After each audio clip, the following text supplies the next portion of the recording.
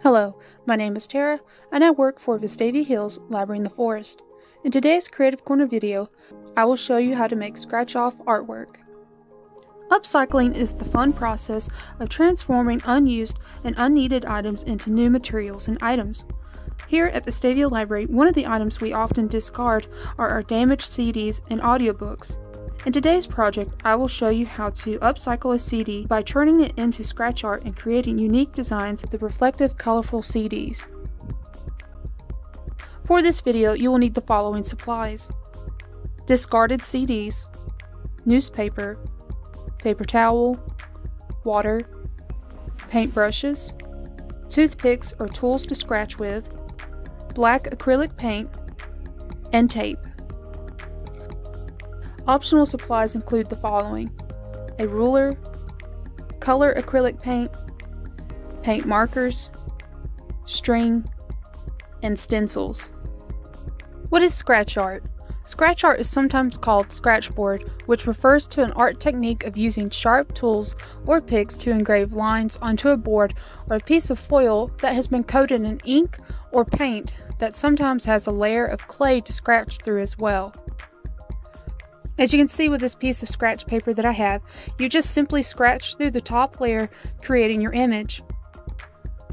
You can use a variety of tools to help with scraping the top layer off. In the example that I have here, I use a toothpick, a dental floss picker, a ruler, and even a stencil.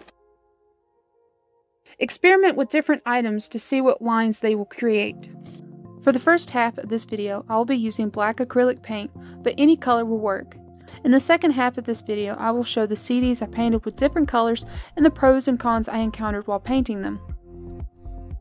To get started with this project, you will take your newspaper and lay it on your table.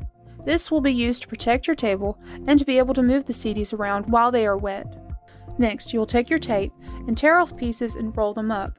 Place these pieces of tape onto the front of the disc and place it onto your newspaper. You will do this for each disc. By doing this step, your disc will not move around as much while you are painting them. Next, you'll take your black acrylic paint and paint your discs. While I was making my CDs, I found it best to paint 2 coats of paint, making sure to let each layer fully dry before adding the next coat.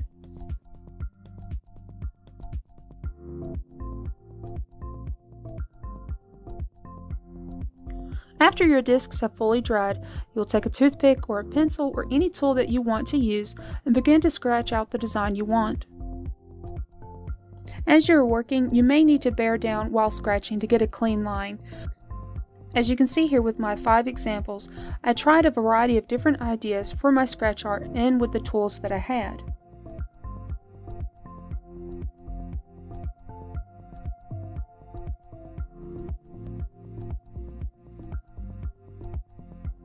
With the V-shaped design that I have here, I used a ruler to get the clean straight lines while scratching with the toothpick.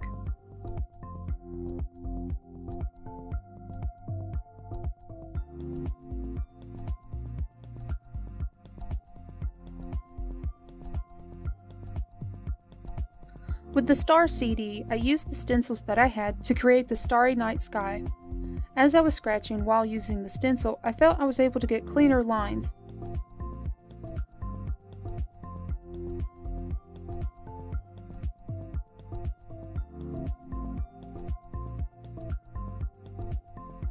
With the flower CD, I also used a stencil, but I didn't use it as much. After scratching out the flower in the middle, I realized that the inner circle of the CD doesn't have any reflective material there and shows the yellow that is on the other side. Using my gold paint marker, I added more yellow in the center to fill in this area that I had scratched off for the flower.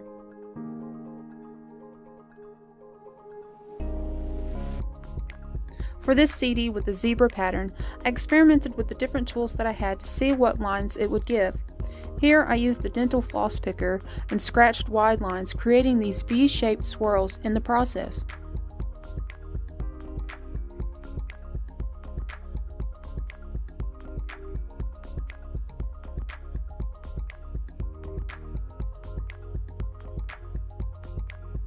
For this CD, I had looked up images online of different upcycle projects using CDs and found this lovely image. Using my pencil and the dental floss picker that I had, I was able to recreate these leaf shapes.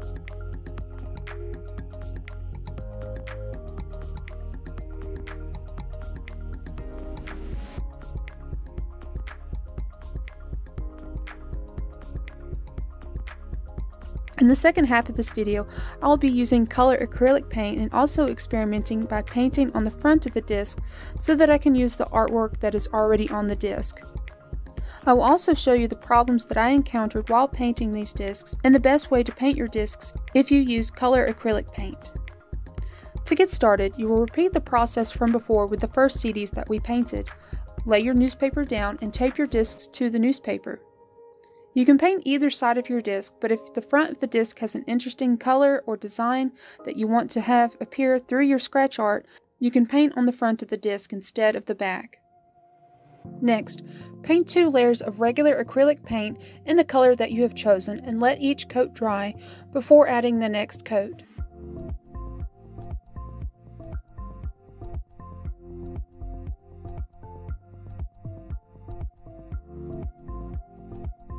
After the paint has dried, you can scratch your designs, incorporating the artwork on the front of the CD.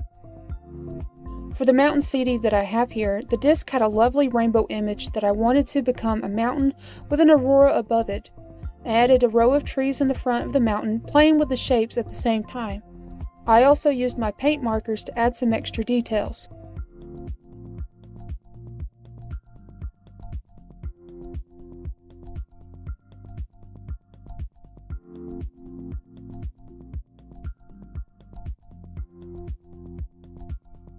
For the rose CD, I created 2, one with color and one with black paint.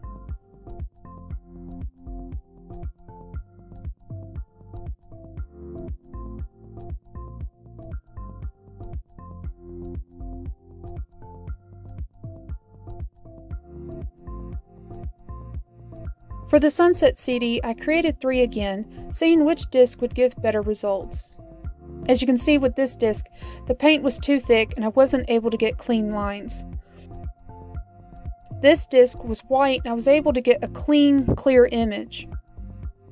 And the third disc had a blue image on the front, which unfortunately did show through.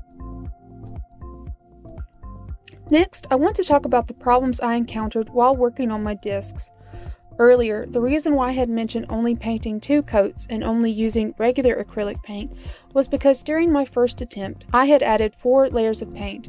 After the discs had dried, the combination of the 4 layers of paint and the metallic paint made it too thick to scratch through, and I wasn't able to use some of these discs. During my second attempt is when I realized the correct steps to follow, and that is why I have 2 to 3 of some of the discs. Another thing that I want to mention about color paint is paint opacity, or how well it will cover with 1 to 2 coats of paint. Sometimes acrylic paint can be too watery and you will often have to do several coats in order to get a good color. You can see an example of this with the sunset discs that I created. The disc with the white cover was easier to paint versus the disc with the blue cover. And there you have it. You've created unique upcycled scratch art CDs. I hope you were able to use the techniques featured in today's video for future projects. Thank you everyone for watching and have a great day.